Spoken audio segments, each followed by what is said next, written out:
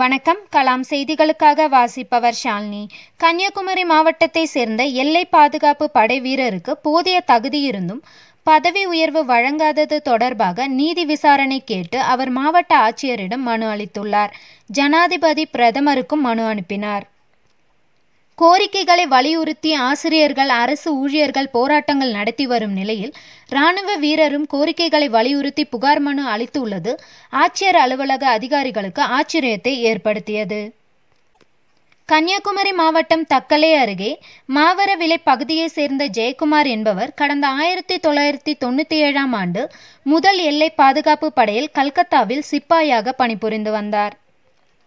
2006ஆம் ஆண்டு பலருக்கு பதவி உயர்வு அளித்த போதிலும் போதிய தகுதியிருந்தும் தனக்கு பதவி உயர்வு அளிக்கவில்லை எனவும், இது தொடர்பாக உயர் அதிகாரிகளிடம் முறையிட்டும் பலனளிக்காத நிலையில் தனது பணியிலிருந்து விருப்ப ஓய்வு பெற்றார். உயர் அதிகாரிகளின் இச்செயலால் மனவேதனை கொண்ட இவர் டெல்லியில் நீதிமன்றங்களுக்கு சென்று வழக்கு மனு தாக்கல் செய்துள்ளார்.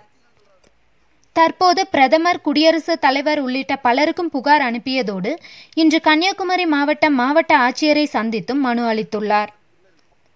போதிய தகுதியுள்ள தனக்கு பதவி உயர்வோடு பணி வழங்க வேண்டும் என கோரிக்கை விடுத்துள்ளார். கோரிக்கைகளை வலியுறுத்தி ஆசிரியர்கள், அரசு ஊழியர்கள் போராட்டங்கள் நடத்தி வரும் நிலையில் இராணுவ வீரரும் கோரிக்கைகளை வலியுறுத்தி புகார் மனு அளித்துள்ளது ஆட்சியர் அலுவலக அதிகாரிகளுக்கு ஆச்சரியத்தை ஏற்படுத்தியது. என்னை போன்று வேறு ஒரு இராணுவ வீரருக்கு பாதிப்பு இராணுவ வீரர்களால் ஏற்படக்கூடாது என்பதற்காகவே புகார் மனு கொடுத்து வருவதாக அவர் தெரிவித்தார்.